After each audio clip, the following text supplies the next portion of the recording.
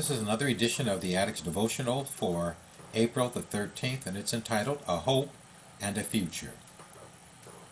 Recently, I struggled with depression because it had not been clear what God is doing with me.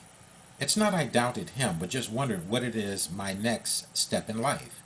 First of all, you need to understand these days are not written in chronological order, although I do try to tie them all together in some way, which will be helpful for us. I always include me too. So this particular day is written March 10th, 2009, but will be posted as April 13th. And whatever year you are reading, then this pertains to you. But today, I learned my first book, If You Send Me, I Will Go, is being shipped to me. I am very excited about it. When I think about how my addiction, the substance ones, began in 1989, and when I lost my job with IBM in 1991, I didn't have hope nor thought I had a future. I lost all desire to live. How can I attain what I had before? Well, today, after hearing the news and realized from the first day I used was all leading up to this period of my life.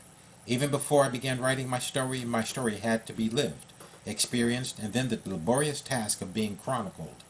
Perhaps you will read it and see what I mean, but it is your story too. I was just given inspiration for tomorrow's devotional. It's your story too. Thanks for the hint. There is a refreshing as I now allow God to cause providence to direct me as to what will happen. I have been chosen to write and have completed the task. All He did was tell me to write. He also told me if I do so, I would never have to worry about going hungry or having a place to live. So I have to have faith in these words and leave the results up to Him.